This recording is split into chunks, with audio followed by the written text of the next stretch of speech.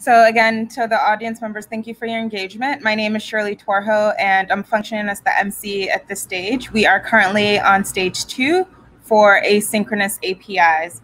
And so our wonderful speakers are coming to the stage shortly. I will just take a moment to introduce them. We have 2 speakers. The first one is Vikas Anand, who is a PM for Google Cloud at Platform Google Cloud. And our second speaker in this segment is Brail, who's a principal software engineer at Google Cloud. And so together they will be talking about drawing parallels between APIs and event streams. And so to our wonderful speakers, welcome to the stage.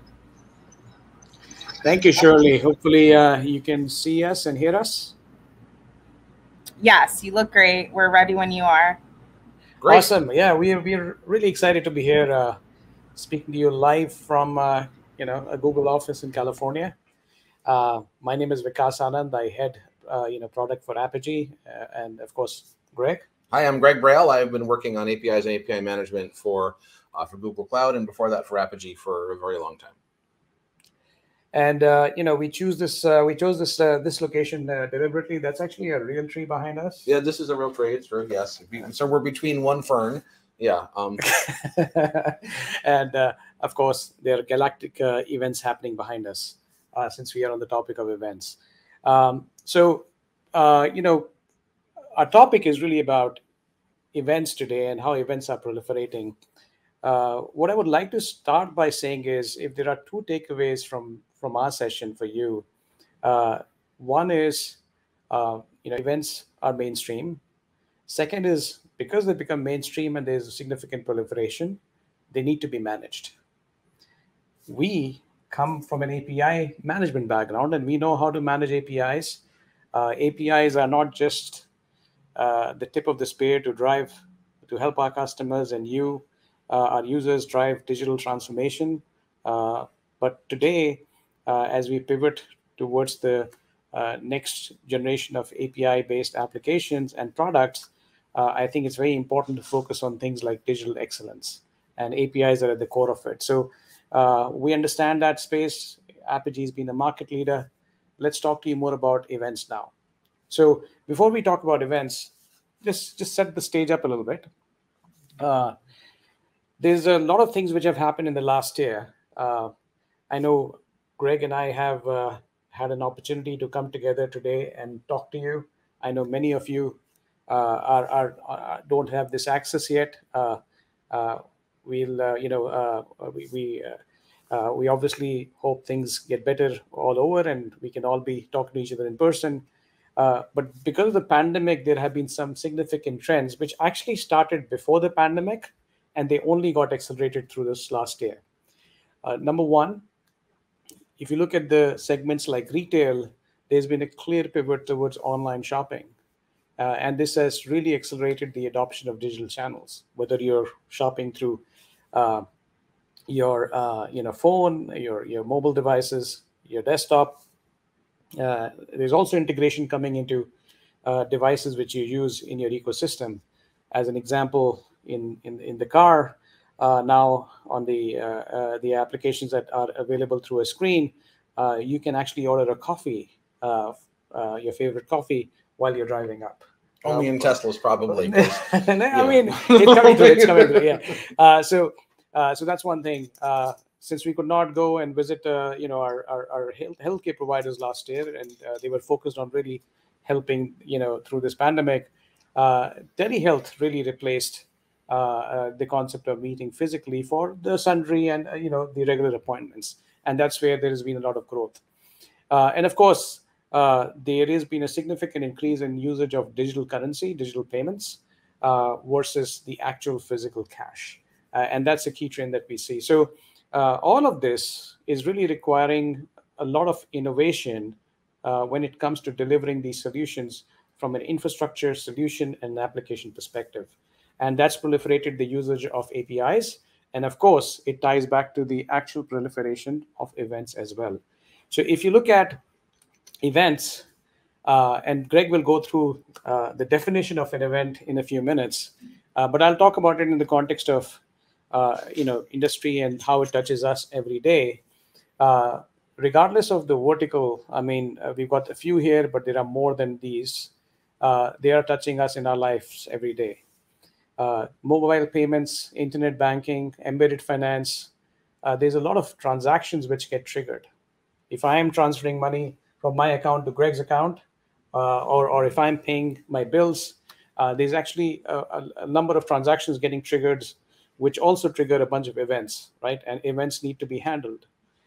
In healthcare, there are a number of IoT devices, wearables, as we have, and wireless devices, which really generate a lot of events which need to be monitored. Today, we get the information about how many steps we are doing using our phone into our apps as well. Telecom, I mean, real-time recommendations and solutions which are offered to consumers based on geolocation, or use cases where the actual consumer is touched through the different ecosystem or technology they're using, like a connected car, are also delivering these experiences through events. Retail and commerce, of course, billions of events get generated. This is a tremendous space. I mean, we talked about this last year. Our Black Friday, Cyber Monday, we supported a very large number of customers, through their life cycle of supporting their own customers through Black Friday and Cyber Monday. Traffic close to 3 trillion API calls during that period. Mm-hmm. And of course, a lot of this is generating backend events. So Right. The volume is is growing. Number of event types are growing. And of course, they're touching a lot of use cases, including becoming more mission critical. So where do they help? Just to summarize, they help to quickly react to user actions, provide digital engagement through the different channels, and of course, help deliver personalized, highly personalized experiences. So with that said, let's segue into the next part. And this is where I'm going to ask Greg to really tell us a little bit more about actual event definition, event stream, and of course, some of the core concepts where we need to provide management capabilities. Of course.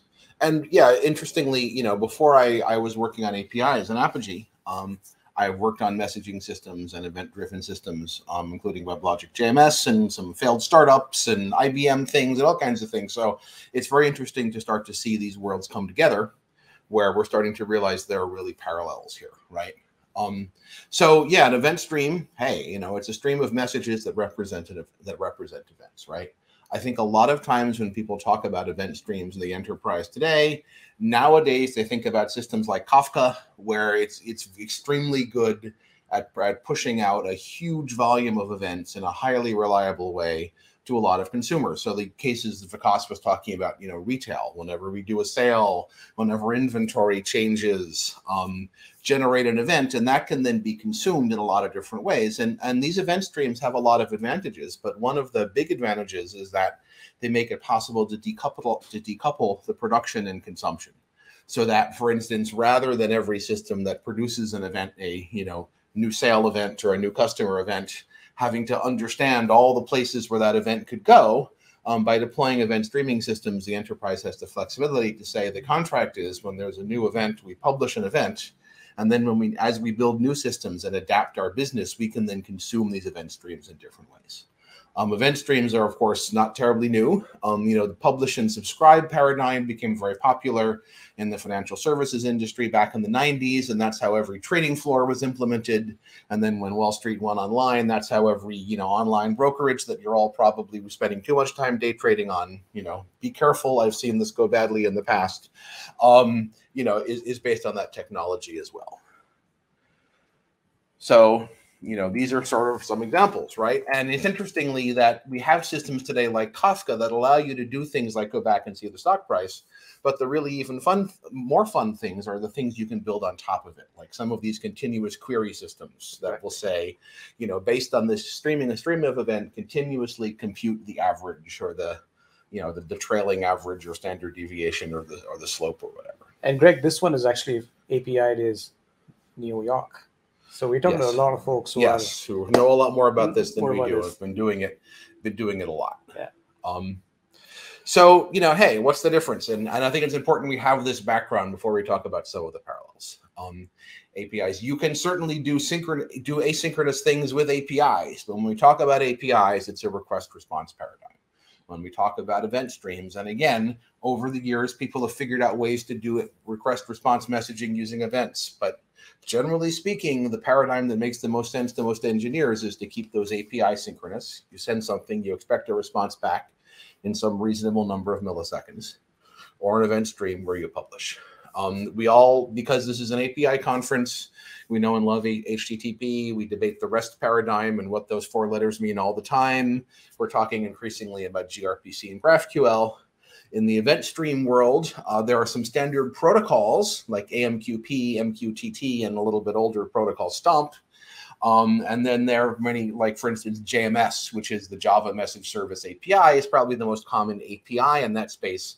And that's a Java API, not an HTTP API. And event streams do often have a subscription model.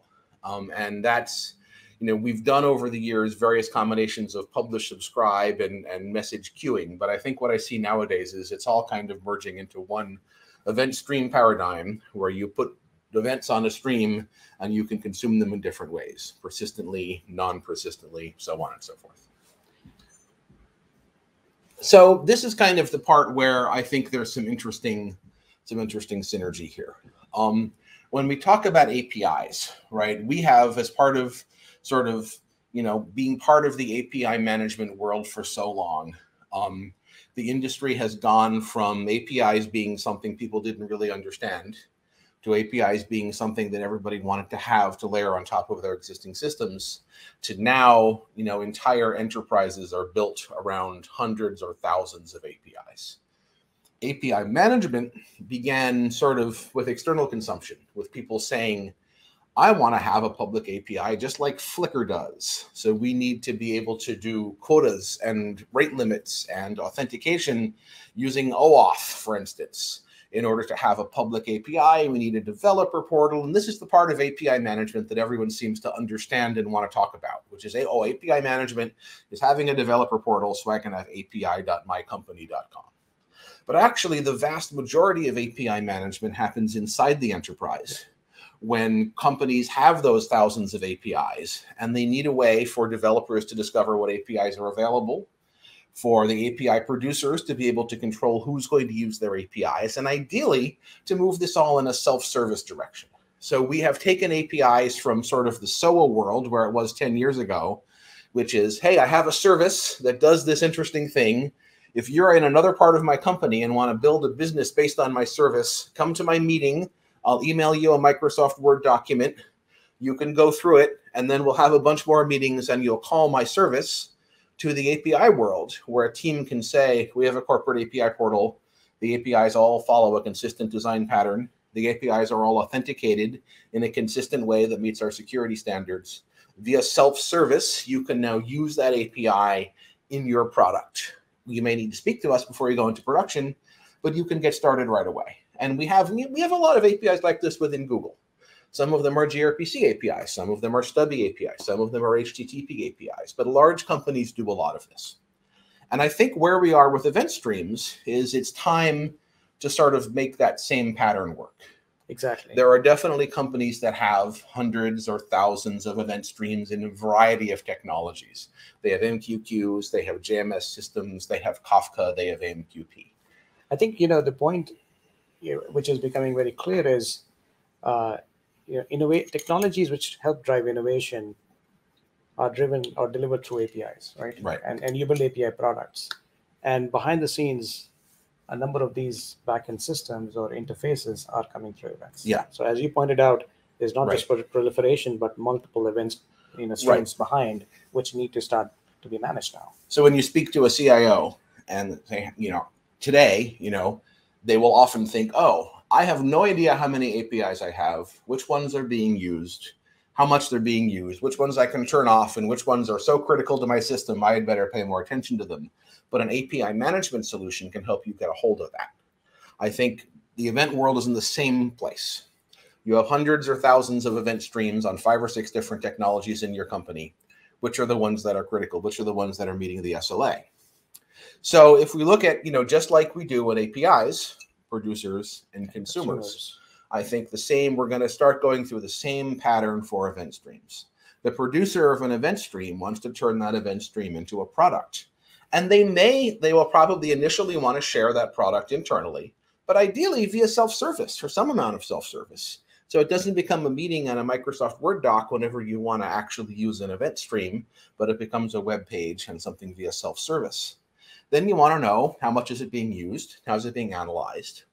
And then you may want to start to have that event stream be consumed outside the boundaries of your enterprise, perhaps by a business partner. I heard the other day about a way that the FAA is using event streams to publish events on changes to, notice, what they call notice to airmen. Maybe they should call them notice to air people, but that's what they call them, NOTAMs and things like that, right? It would make a lot of sense to be able to say, okay, now we've done this internally. We need a little bit of extra protection externally. We need some better rate limiting. We need to be able to set a quota so that people will not overwhelm my event system and create a noisy neighbor problem by publishing too many events or consuming too many events. Perhaps I need to do a little bit of extra checking for data loss protection to make sure I'm not inadvertently publishing social security numbers on events. These same things happened in APIs where we have these layers of APIs where there are internal APIs, partner APIs, public APIs. But the same thing's going to happen to API providers in the event world. And on the consumer side, certainly, wouldn't it be wonderful if you were a business partner of a financial institution and they said, you're a company like the one I work for that has so many billions of dollars I can't imagine. That's all managed in various banks. There's somebody here who needs to be able to see, hey, I need a stream of all of the payments that are coming into us and all the payments that are coming out and all the things that are happening to all of my investments. Wouldn't it be great if via self-service you could click on a portal and see, okay, that's all published using the AMQP protocol. Here's how you get the credentials to consume that data. Here's a catalog that shows you exactly what all the events look like. And here's a way for you to monitor the consumption of your events. So I think we did that for APIs. I think it's high time that we all work together to do that same thing for events. And with that said, I think we're going to switch to the other tab because I think that's all. Is there anything else we missed, Vikas, that we should talk about? No, I think we covered most of the points. I think, Greg and I are talking about this conceptually, but, if you look at the evolution that we've seen together in the API management space, I think we see that as an early stage requirement for events at the moment and something which will actively evolve going forward. So with that said, I think we're open to questions. Wonderful presentation, Greg and Vikas. I think, you touched on so many wonderful points. And, my first question for you is, in what instance, or are there any instances in which you would want to combine event streams with APIs for a better user experience? And I think you've seen some examples of this. Yeah, so there are some really interesting examples. And some of the things that we described early on in the vertical presentations. Let me give you a specific example. And this is something which happened to me a few days back, where I actually got a fraud alert on my credit card. And typically what would happen is, as a part of the events being generated, you would end up doing like a call to a human somewhere, a person, and that would, you would have a conversation, then you would either dispute the transaction or then you actually make, you close the card. And that used to happen historically, right? For me, it was so easy that when this event was triggered, I was notified. And then in 2 or 3 clicks, I was able to actually request for a brand new car and say that this car has been compromised. So that's one example.